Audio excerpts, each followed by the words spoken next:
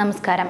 പരിമിതമായ സമയത്തിനുള്ളിൽ കൊറോണയ്ക്കെതിരായ വാക്സിൻ കണ്ടുപിടിച്ച് യുഎസ് നാഷണൽ ഇൻസ്റ്റിറ്റ്യൂട്ട് ഓഫ് ഇൻസ്റ്റിറ്റ്യൂട്ടിലെ ശാസ്ത്രജ്ഞനും കേംബ്രിഡ്ജിലെ മോഡേണായ ബയോടെക്നോളജി എന്ന കമ്പനിയും ചേർന്നാണ് വാക്സിൻ വികസിപ്പിച്ചെടുത്തിട്ടുള്ളത്. ഈ അടിയന്തര സാഹചര്യത്തിൽ എല്ലാവർക്കും വേണ്ടത് എന്താണോ അതാണ് ഞങ്ങൾ ചെയ്തതെന്നാണ് ഗവേഷക സംഘത്തിന്റെ നേതാവ് ഡോക്ടർ ലിസ ജാക്സൺ പ്രതികരിച്ചത്.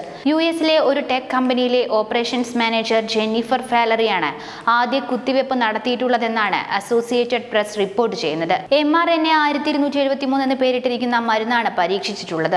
18-55 ഇടയിലുള്ള 45 പേരിലാണ് വാക്സിൻ ആദ്യം പരീക്ഷിക്കുന്നത്. പരീക്ഷണത്തിന് സന്നദ്ധത അറിയിച്ചെത്തിയവരിലാണ് ആദ്യഘട്ടത്തിൽ പരീക്ഷിക്കുന്നത്. 6 ആഴ്ചയോളം സമയമെടുത്ത് മാത്രമേ പരീക്ഷണം പൂർത്തിയാക്കാൻ സാധിക്കൂ എന്നാണ് ഗവേഷകർ ചൂണ്ടിക്കാണിക്കുന്നത്.